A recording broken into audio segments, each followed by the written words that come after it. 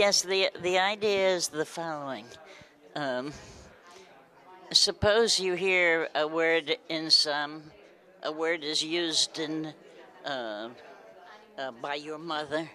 Uh, and suppose the word is dog, and in the place where your mother uses the word dog, there's, as you can imagine, if it's the kitchen, there are the dishes and the ceiling and other people in the room and so forth and so on.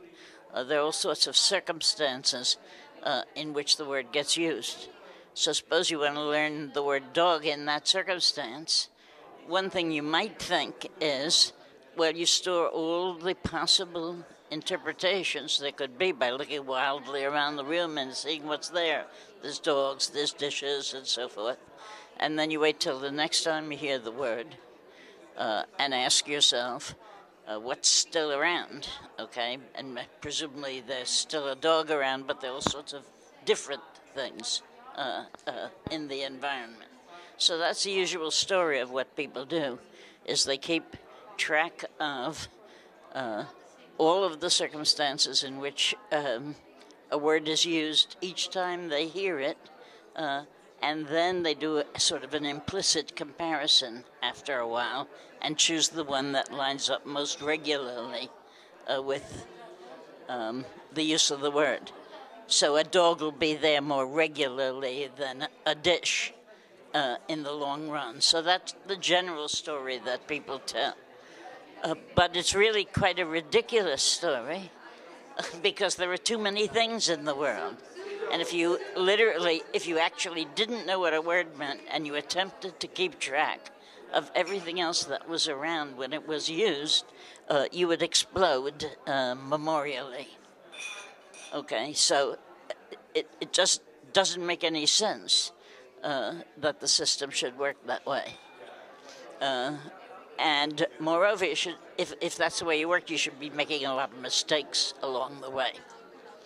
So what we propose instead is that the child waits and makes a conjecture only under circumstances where there seems to be very strong evidence for taking one good guess.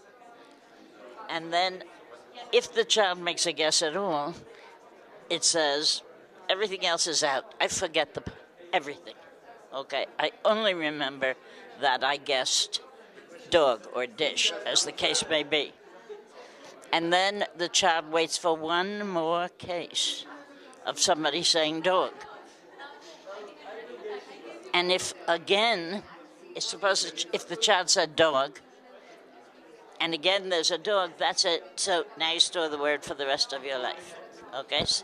So it's one conjecture plus its confirmation the next time it's used.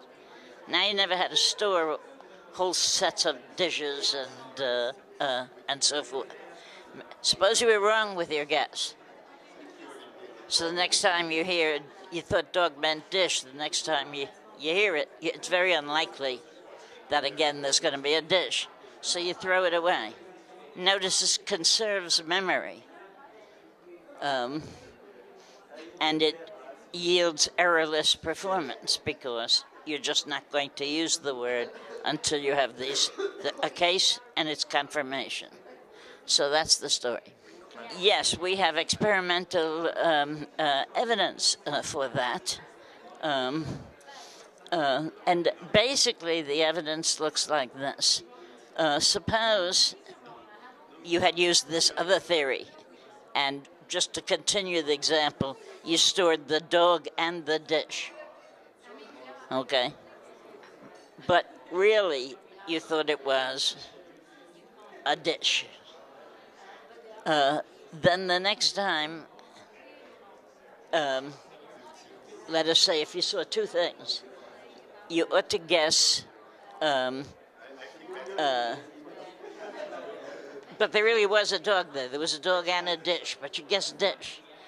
So the next time you hear it, even though you thought it meant dish, when you see a dog, you'll say, even though I thought it was a dish, there was a dog there.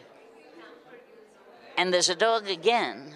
So you guess dog in the condition where there are two things more than 50% of the time. Okay? So in other words, you show some evidence of having stored those alternative cases.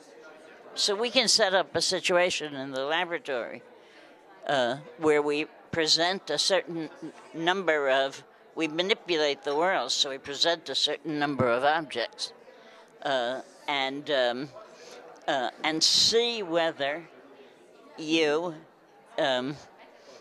take advantage of the guess you didn't make to improve your next guess.